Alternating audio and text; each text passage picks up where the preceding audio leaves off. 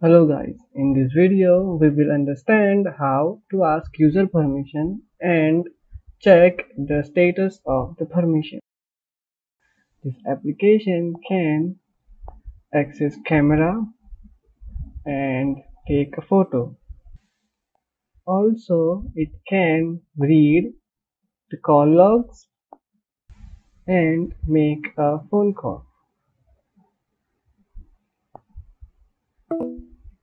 In the later part of the series, we will see how to access camera and take photos, and also how to make a phone call and read call logs. For this video, we will understand how the permission works. Now, to use permissions in Flutter, Flutter provides a very good package called as permission handler that we can use to check for the permissions and request for the permissions. To use permission handler, the first thing we need to do is install it. Go to your pubspec YAML and under the dependencies include the package permission handler and save the file. The Visual Code will automatically install the dependency for you or the package for you using Flutter pubget. After the permission handler is installed, you have to import the package where you want to use it using this line, import permission handler. The third thing is very important and it can make a lot of difference. That is to include the permissions that you want to request or use inside the Android manifest.xml. This file can be found here, Android app main Android manifest. Here include all the permissions that you want to use.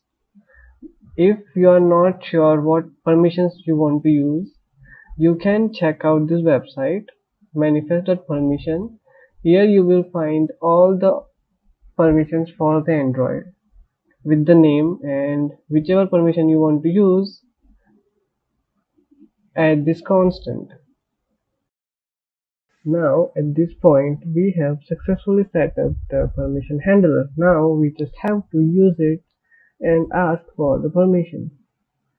Before we start, let me tell you that I have created an icon button, and on the click of an icon button we are calling this method on camera check permission. Now to check the status of the permission handler provides us with a permission class, and it has some constants: SMS, speech, reminder, phone, etc. And to check for any of the status, select the constant. For example, if you want to check for the microphone, select microphone, and then there is a status. The status will return the current status of the permission.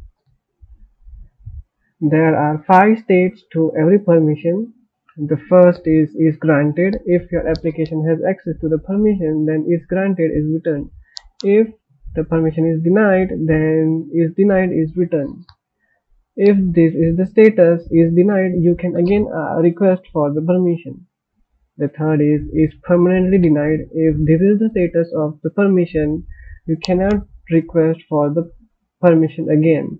You have to manually go to the application settings and turn it on. The fourth is restricted. This is returned when there are some security locks on your phone or a parental controls on your phone, and because of that you cannot use that permission. The fifth is undetermined. This status is returned when the permission has never been asked. That means if you run the application for the first time, then is undetermined is used. Let us check the status of the camera status and microphone status. See, both have undetermined status because we have never asked for these permissions before. We have rebuilt the application again, so this was the first time I'm running the application.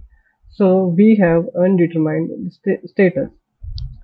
If I deny it and run it again, the status is denied. That means the user has denied the permission.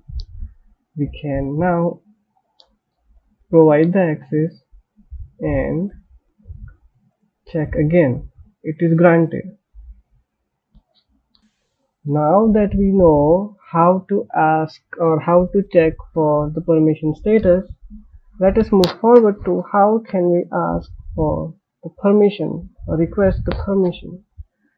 To do that, use the same syntax. Permission, then for what you want to ask, let's say microphone, select the microphone and call request. This request will return the permission status. These are the 5 permission statuses that we just saw. It will return any of them, permission status. And then you can check if it was granted, if it was denied, and then handle the logic accordingly. It is not compulsory to check the permission at permission status. You can just ask for the permission and check the status at another time, like this. Here we have just requested the permission and we are checking the permission status here.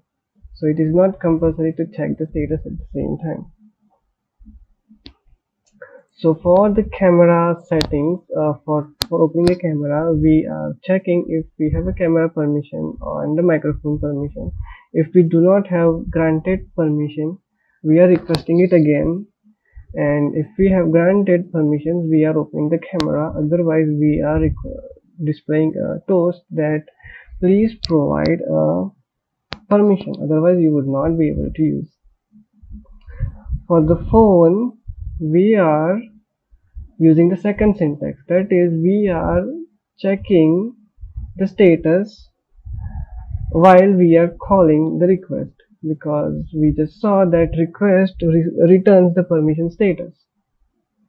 So we are doing it here. So the first way is just request the permission and check the status at another time. The second is check the status while you are requesting the permission. The one thing to notice is that this request and the status is granted, they all are using futures. So you should know how to handle the futures. We have enclosed all these functions inside the async so that we can handle the futures. The third way to ask for the permission is using an array. By using an array, you can request the permissions at all at the same time. You don't have to write permission.camera.request, permission.camera.microphone.request, or permission.sms.request. You can just create an array of all the permissions you want to request and then call request. This request will return the map of the permission and the permission status. And to use this status, this map, use the syntax. The map, then provide the permission you want to check the status for example camera, and check if it was granted or not. If the both are granted, camera and microphone, open the camera, otherwise show a toast that provide a permission, otherwise you would not be able to use. So by this tutorial, we just wanted to learn how we can use permission handler and check for the permission status, and also how can we request for the permission. In the next video, we will learn how to open camera and take a photo, and how can we use call logs and also make a phone call. So do not forget to subscribe. If you have any doubts regarding this whole tutorial, permission thing, how to ask a permission, or if you have any doubts regarding permissions, write it down in the comment section and I will respond to you as soon as possible. If you have any suggestions, also write it down in the comment section. If you like this video, do not forget to subscribe and share it with your friends. And thank you and have a nice day.